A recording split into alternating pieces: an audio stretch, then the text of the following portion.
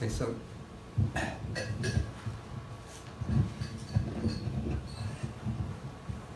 sure that. Okay.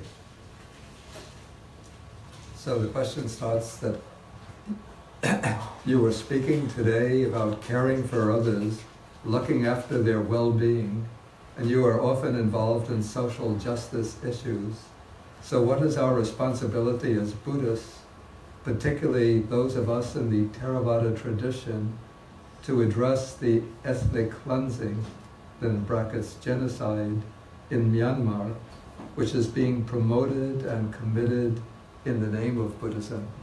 I do have to say that this is like one of the biggest stains on the name of Buddhism in the contemporary world. In fact, it's one of the, not only stains on the name of Buddhism, but it's one of the stains on humanity in the present world.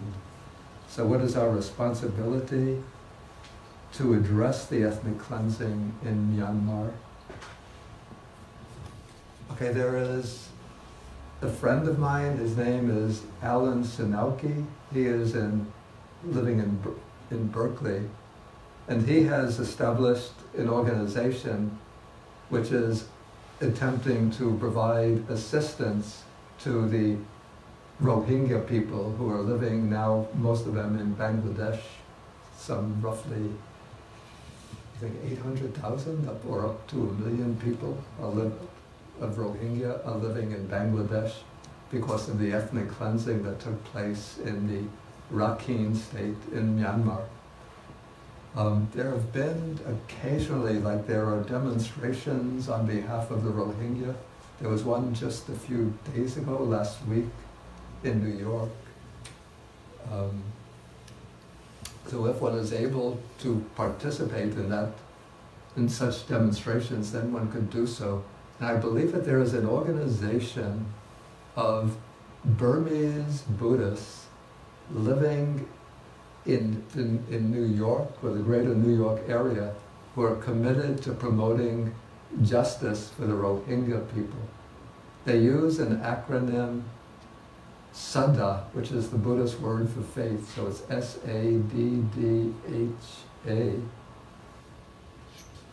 And probably, even though they are people of, primarily people of Burmese descent who are working for justice for the Rohingya people, but if one contacts them and finds out how you could assist them as allies of their movement or even join their movement, their organization, one should try to do so. What I read recently is that the Rohingya are even afraid, even though the Burmese government has been making overtures to bring them back into Myanmar and resettle them in their original, the region where they had been occupying, the state of Rakhine. But they say that they don't feel trust, they don't feel safe enough to go back to the Rakhine state, to Myanmar, because they're afraid that the same thing is going to happen again.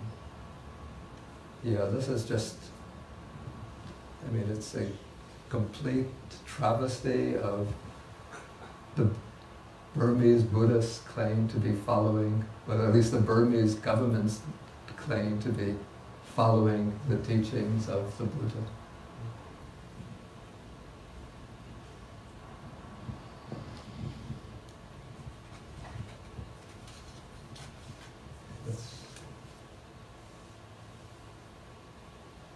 Okay, regarding a harmless occupation, what about casino, the gaming industry?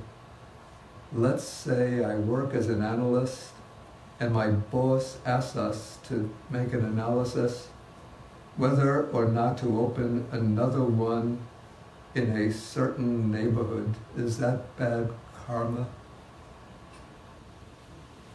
I won't speak from the standpoint of karma, but I have to give my opinion that casinos and gambling, I would consider them forms of wrong livelihood for those who are opening the casinos and running the casinos. Though I don't want to put blame, and say if there are people who are in need of livelihood and they get a job working in the casino, doing just regular like maintenance work, I doubt in that case that we would consider that wrong livelihood on their part, especially if jobs are very difficult to find employment. But those who are running the casinos and making their living off the casino, I would say that that is a form of wrong livelihood. And if one is working as an analyst, okay, and your boss, I guess an analyst not directly working in the casino industry, but some other occupation, some other kind of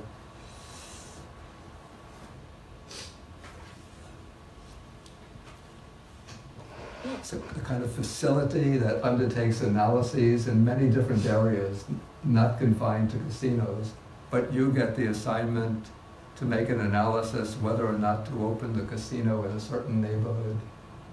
I would suggest that on ethical grounds you protest to your boss and say that I don't think casinos are an ethical occupation and I would prefer not to be involved in this type of analysis. Please give me another assignment.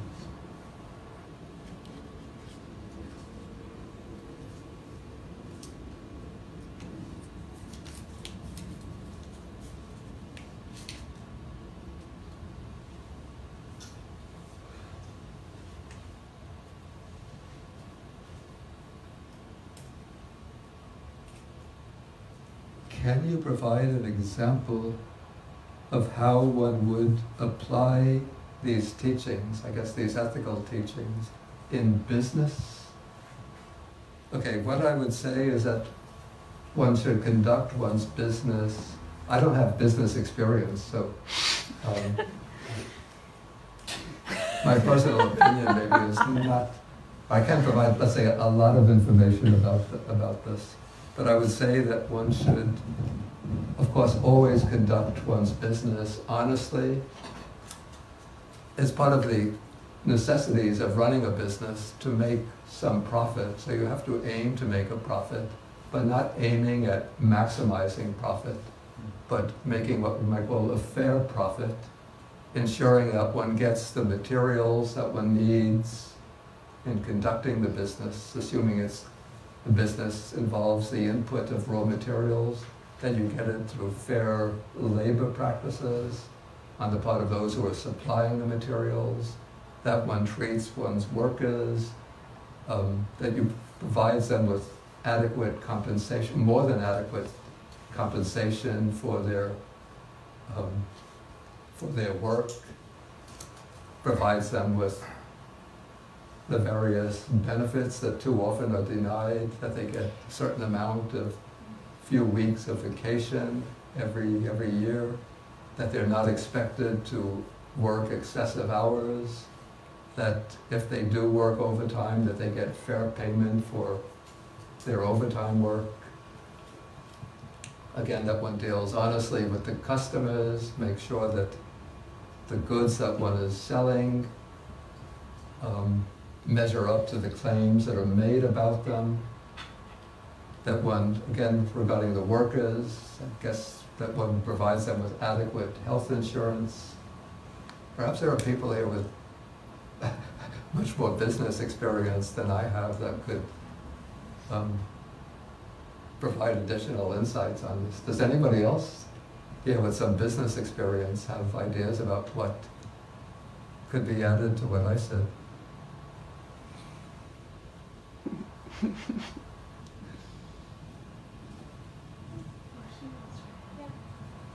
Oh, I did. I just want to give a reference about using this Buddhism in the Venice. So there is a famous. They speak more loudly. There is a famous Japanese Venice man. I forgot his name, but he's very, very famous. So he actually started two companies. Both companies with the 500. How do you name it? Fortune 500. So those two companies are in their list and very successful. So he uses Buddhism. He uses Buddhist principles. In the Venice. Mm. Do you know the names of the companies? Because I read the book in the summer, it's in Chinese, so in Chinese the name is Dao Sheng He Fu. He's very old now, and he kind of wants to become monk somehow. Oh, really? Yeah. There's a period he ordained, but he stepped back, I think, to work more with them, and he starts a lot of workshop in the world to teach these kind of things.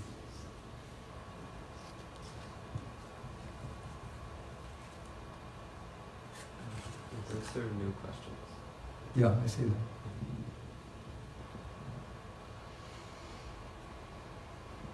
that. Okay, in all seriousness, why do all the verses end with the line, "This is the highest blessing"? I guess that's just the structure of the poem, but actually,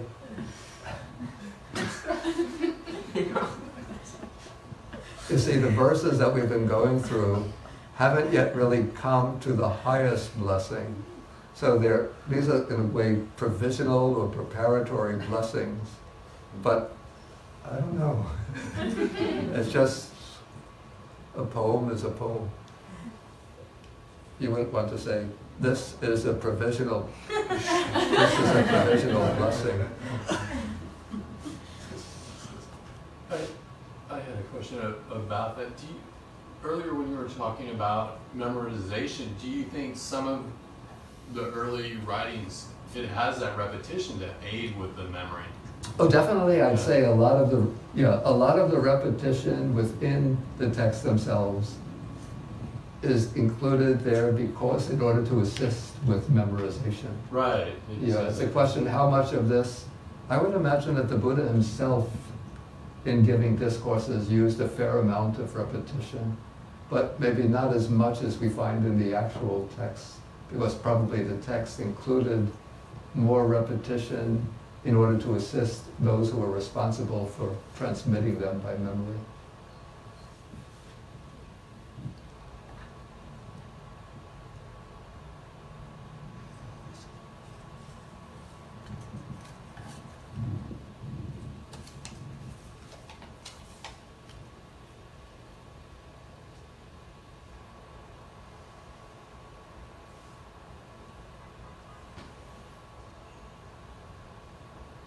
Okay, what if one is in the middle of a contentious protest for a social justice issue? Is this the right or wrong time to bring disagreement?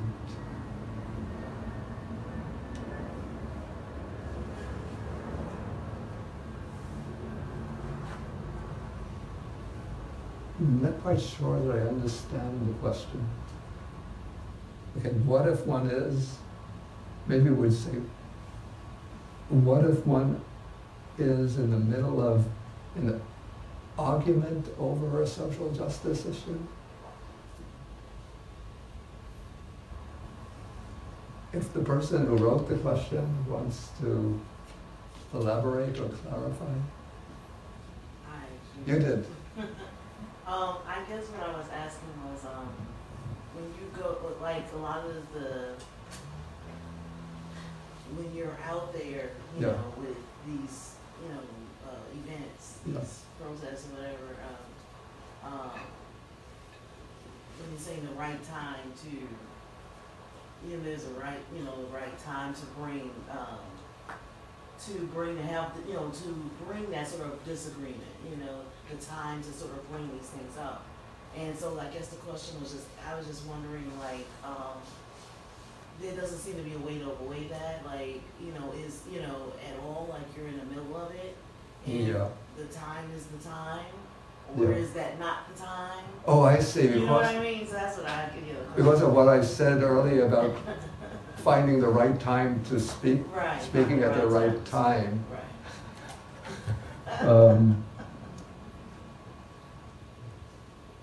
Protest the right time for disagreement. Yeah, if it's the time where the protest on a social justice, if it is a time that calls for a protest on a social justice issue, then it's the right time to go out and protest on behalf of that issue.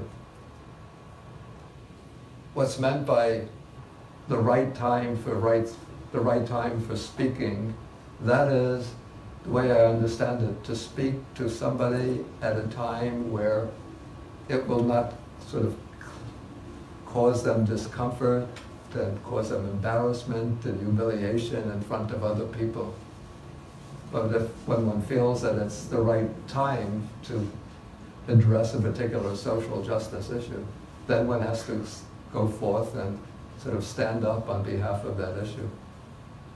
That's my understanding.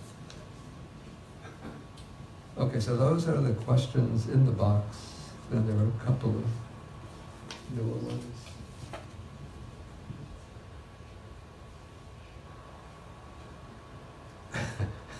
In the sutra, why should the marriage be arranged by parents? Why a female housewife, there is difference between husband and wife. Okay, as to why the marriage is arranged by the parents, this was a tradition in India from, I don't know when the tradition began, but it has been a tradition in Indian culture certainly from the time of the Buddha, probably centuries earlier, down to the present day. Maybe this custom is starting to disintegrate in favor of love marriages, but this was the custom. This was the custom, that's all I can say. And what I've been told by people in Sri Lanka, that, at least from the older generation, that they actually like that system, even though they married within the bounds of that system. But they found that it leads to more loving relationships between husband and wife over the long term.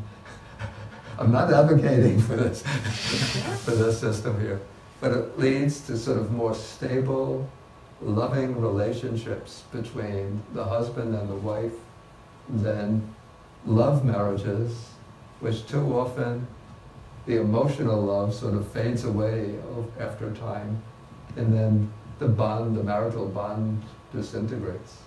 This is just what I was told. I'm not an advocate. You're shaking your hands as though. Well, I think I mean, I don't want to go out there like that. I think in the West, that notion of that romantic love. Yeah. I mean, I'm not saying there should be arranged marriages, but I'm not saying that. But I think you're right. A lot of times there's a misconception or this idea of romantic love, and when you take some of the universal characteristics of impermanence, Yeah. and then that change, and then people. I also add that love marriage is very recent in the West also. It's a That is actually probably so. It's a Yeah. new concept. And, Yeah. Thank you, man. I felt like I was on the hot seat. And there's nothing wrong with arranged marriage because I think most parents traditionally ask their child's consent also. That is true. That is true. It's not like they're being forced into the marriage, Yes. but they will bring like I guess there'll be some acquaintance between like one family and another family. They have acquaintance, and they know that their children are roughly in the same age group, and then they'll have some discussions about the prospects for the marriage. Then they'll bring the prospective husband and the prospective wife together, to spend some time together in order to see how they get along, and then they'll consult with them whether they feel that the marriage will work. And then if they agree to that, then the marriage will take place.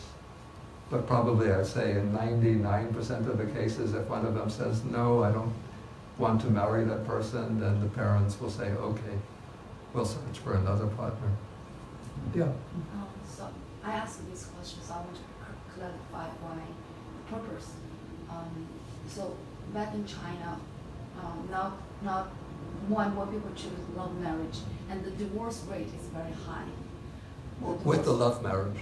Yes, nowadays, but before, kind of, the marriage is stable, but the people suffer. So what I want... people suffer within the marriage. But they are very responsible, like... Yeah. So my question is, I think is, what's the Buddha's teaching about the marriage? What's Buddha's intention, like, the teaching for the time of here now? I think I make it even worse. The Buddha. I think the principles would be the same. Like the Buddha was giving these teachings against the background of a culture in which arranged marriage was the dominant form of marriage. And actually it just occurred to me that the Buddha's own marriage was not completely an arranged marriage, at least according to the traditional account. Let me see if I could remember it. It was actually the woman who became his wife who chose the husband, if I remember. Do you remember this? If I remember, it was Yasodhara. That's the woman who became the Buddha's wife. She must have been like a prize princess.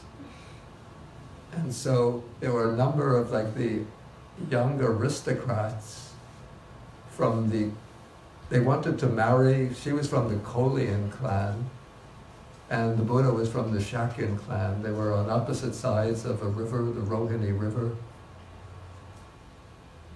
in the area that's now sort of bordering, combining India and Nepal. And so the families wanted to combine the Kolians and the Sakyans. And so there was a kind of tournament, and Yasodhara was like the judge at the tournament, and the different Sakyan youths would perform the athletic feats and wrestling, whatever. And then she was to choose of the youths the one that appealed the most to her.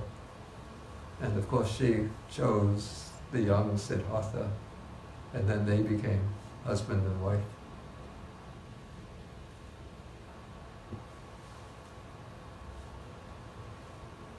Okay, so if the Buddha was living today and giving guidance for marriage in our own culture, I would assume the principles would be pretty much the same, that the marriage should be founded upon a shared, whether it's with Buddhists or non-Buddhists, but a shared commitment to ethical values, to love and respect between husband and wife, based on their personal qualities, reverence for spiritual values, and a commitment to properly bringing up their children in an ethical way. That's what I would guess as a few factors. Okay, then why female housewife? Why is there this difference between husband and wife? Again, these are the traditional roles in a marital relationship in ancient India and probably in Western culture, maybe right up to recent times, where the woman was expected to look after the household, take care of the children, see that everything is in proper order within the household. And the husband goes out and works at that time he probably was not traveling far, but he would be running a business or looking after the fields where cultivation was taking place, working the fields himself. If a farmer, if a merchant, then he might even be going on distant trips. And so the wife would stay at home and look after the children and the rest of the household.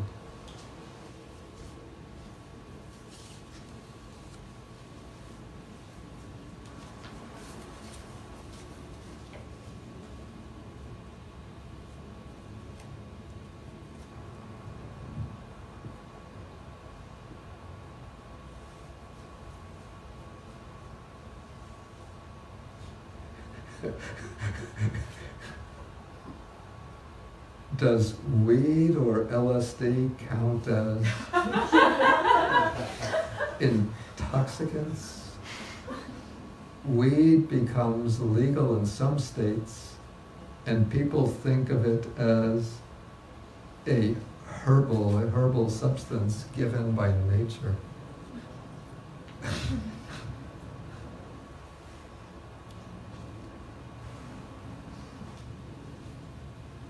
I have to say, I have to put LSD in brackets, since I'm not sure that it would count as an intoxicant. I think, certainly I would think cannabis would count as an intoxicant, since it does sort of affect the clarity of the mind, and it would lead to probably perceptual distortions. And if somebody is maybe driving under the influence of cannabis, it could lead to automobile accidents, and the person can be maybe careless. I mean, confession, I grew up in the generation that did use weed, and so I do have experience.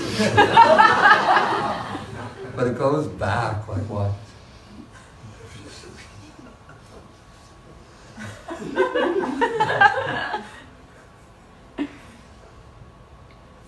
58 years? No, not that bad. 56 years, something like that. So my recollection of its effect is a little bit cloudy.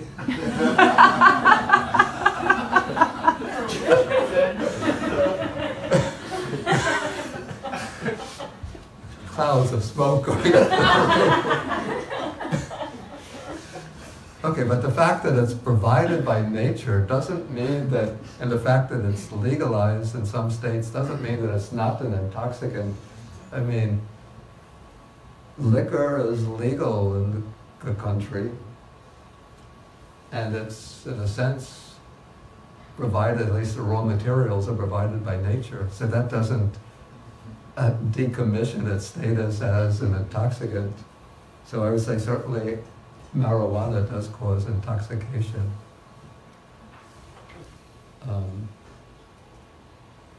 I would say, though, that my opinion that cannabis is not as harmful as alcohol to the person's own body and in their relationships with other people.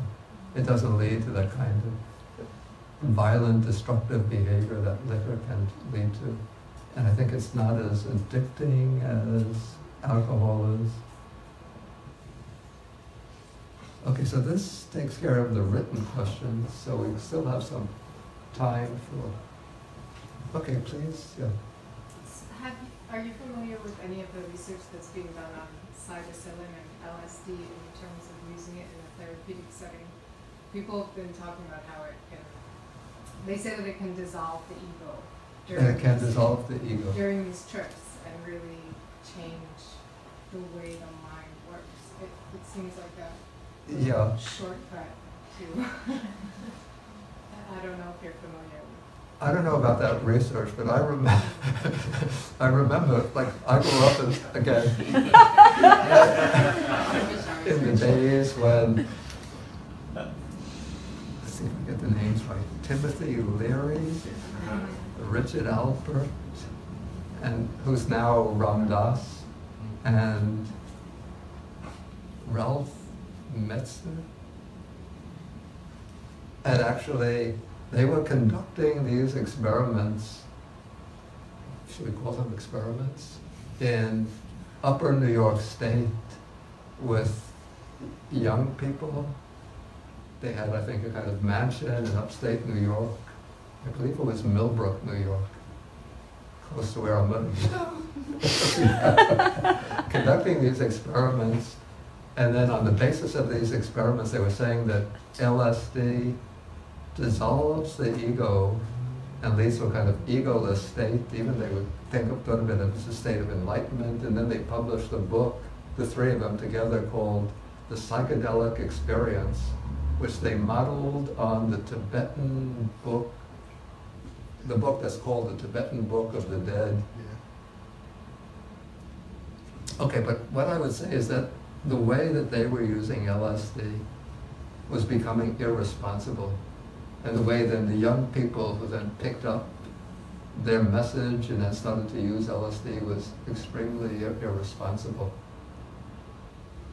But again, this is confession. I used LSD a few times during that period, and I don't consider it an intoxicant. It has a very, very interesting effect on the mind. I think if one uses it persistently over a long time, it might have some detrimental effect, interfering with brain function. But it, for many people in my generation, it helped to open, sort of to break down the kind of narrow, fixed, stabilizing mindset that came out of the 1950s, the rigid way of conceptualizing and categorizing everything, sort of broke down all of those rigid conceptual categories and opened the mind to the possibility of different dimensions to reality that we don't ordinarily perceive. So I would think under controlled conditions, the substances like this might be used prudently under very, very careful supervision, responsible supervision, to alter people's minds and open them up to new sort of dimensions of reality, new ways of understanding. But then I would say that they would have the limited value, that we can't expect these substances to really do for us the work that we have to do for ourselves. So it's just a way, I would think, of opening up somebody's mind to new possibilities and sort of setting them on the path. But then to actually tread the path, that's the work we have to do ourselves. I want to kind of follow up on the topic. I know other people have questions.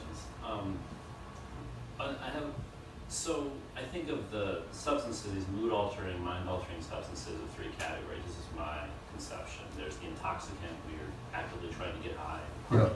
And there's medicine, and some people can use cannabis as an anti-anxiety. Yeah. Intention is, medicinal. Exactly, yeah. But then there's this other category with a kind of mind expanding, like a shamanic intention, which we don't have in Judeo-Christianity. Yeah. And I don't think it was there in Buddhism, but I'm curious if there's any sense of that kind of shamanic relationship to any sort of substance. Because I know when you go back to the Brahmanic, the Vedic tradition, they had soma and such. And so is there any account of a kind of mind-altering substance in the Buddhist text? In anything, in the Buddhist tradition generally. To my knowledge, no. No, none that I'm familiar with. Right. And one other quick question. Except that in Sri Lanka, the Buddhist monks, they chew something called betel nut. Oh yeah, good stuff. Yeah. I didn't catch what you said. Good stuff. Yeah. I was in India for a bit. Yeah. Yes, it's stimulating. I wrote a lot of papers on betel nut. Anyway, the other people disparage the jhanas, and some people in the Buddhist tradition are jhanas considered maybe kind of a self-indulgent state by those who don't think the jhanas are worthy attainments? Yeah. That's the question. Are they considered kind of an intoxicated self-indulgent state? No, intrinsically not. No. It's possible that a meditator who attains the jhanas can then become attached to the joy and bliss that occur within the jhanas. But first, we wouldn't call that intoxication in the sense of, the precept of abstaining from intoxicants. And then the fact that some meditators can be sort of swept up and become addicted or attached to the joy and bliss of the jhanas doesn't in any way detract from their importance and their value in the overall structure of the Buddha's training. What is their importance? What is their importance? That's good. Okay. Yeah. At this point, I haven't yet come to the path So we'll do the path tomorrow, and maybe if that question becomes relevant tomorrow, then we can bring it up. So in a way, this is jumping the gun. It's just that he mentioned the jhanas as a source of maybe intoxication, so that's why I answered the question. With respect to ethics, we don't want to kill and we don't want to kill animals. Yeah. And we normally think of that in terms of food, but what about killing animals to save humans? So I work for a startup pharma company, and our goal is to make a medicine that'll save lives. Yeah. But in order to do that, we tested on animals, mice. I used proteins from rabbits, antibodies from other animals, you know. Yeah. So there's a lot of, not directly in my work, but I know that behind the scenes, animals die so that we can get our drug forward. Is there a hierarchy in the ethics for people over animals in Buddhism?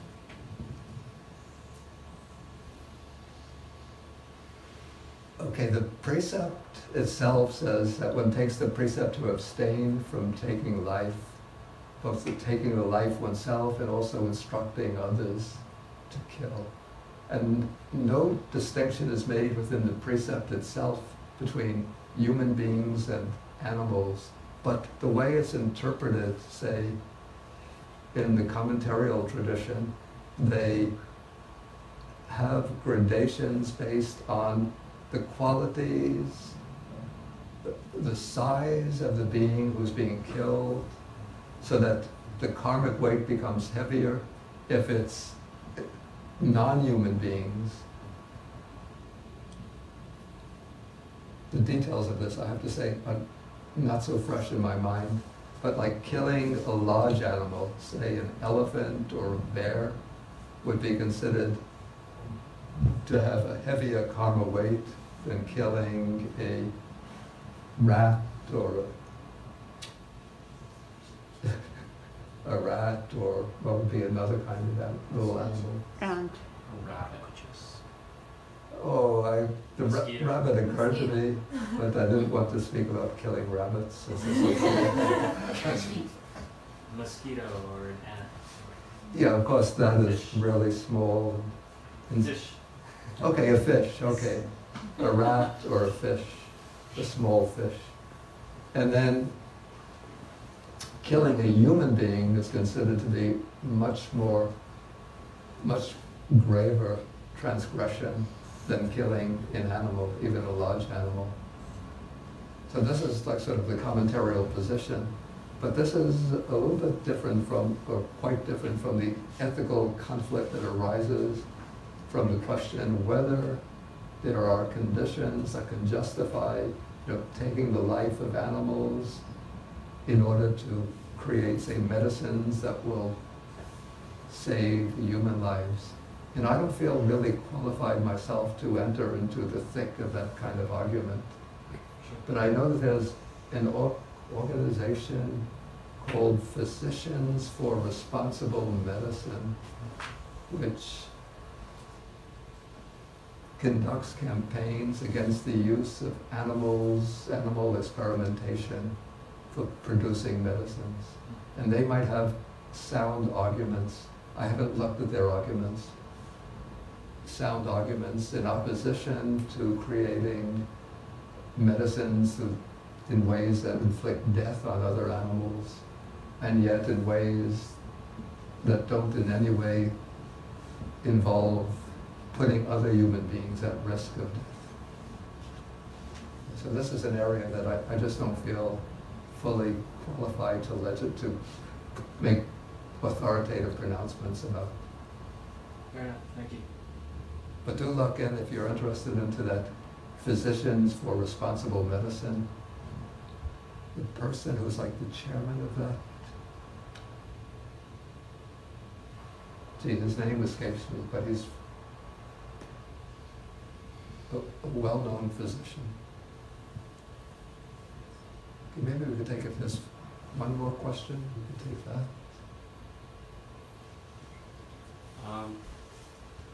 Are these texts actually written well, they weren't written. Are they actually the words of the Buddha, do you think?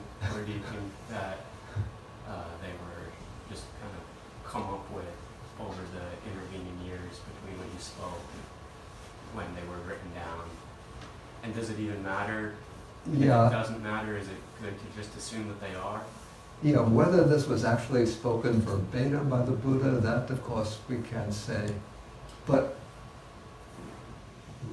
what we can say is that, well, what I would say is that what the Mangala Sutta is doing, just with single words and phrases, it's sort of bringing together a whole like bundle of pronouncements that were made by the Buddha on these topics.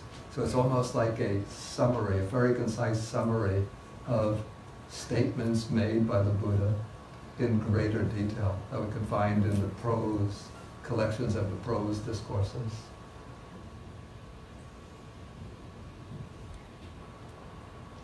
Okay, so maybe we should now do like the closing meditation of the evening. And this will be a meditation on loving kindness.